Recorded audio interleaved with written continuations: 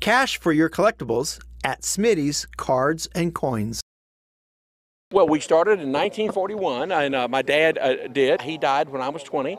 It was just a little stand then, didn't have tables and chairs. It'd be like, well, you think I was a hot dog stand. So my brother and I began to run that business and had to support our mom, and so we did, and we've built more stores since then, and now we open a new one every week. We have 600 stores. We're in 40 states, and we're the biggest barbecue chain in America by far. We're bigger than the next 2 or 3 behind us combined.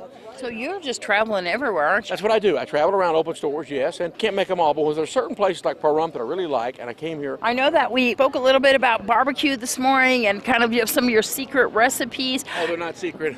They're not secret. No, go in there and get my cookbook, and you'll all the secrets will be unlocked for you. But no, seriously, we do it the same way we always have. We smoke every Dickeys, whether it's in Pahrump or Dallas or, gosh, San Francisco.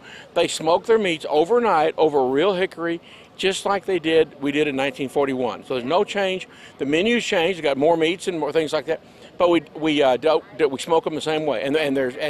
Gosh, they're not shipped in here already cooked from New York City. Yeah. We make all of our salads here, beans and things like that.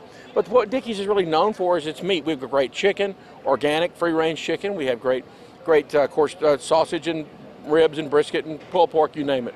One of the things I really noticed was how much you guys try to keep everything so that everybody is trained across the board, so that it's uniform and that it's definitely you're going to get the same We stuff. operate something called Barbecue University, the only place like it in America. It takes a month, and you have to live in Dallas, go to this school for a solid month. I mean, it's a hardship, and pass to be a franchisee or their manager.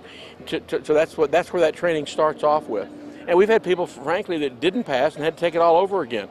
And that's okay. We want them to be the best they can be in Dickeys, and that we spend more money on training than anybody does in our business generally. But it's worth it. It pays off for us. We lose very few stores. If we do, it's always some natural disaster or something like that. How are you liking the Dubins? Well, they're franchisees here. They're great people. They live in the community. That's what we want. We want locally owned franchisees.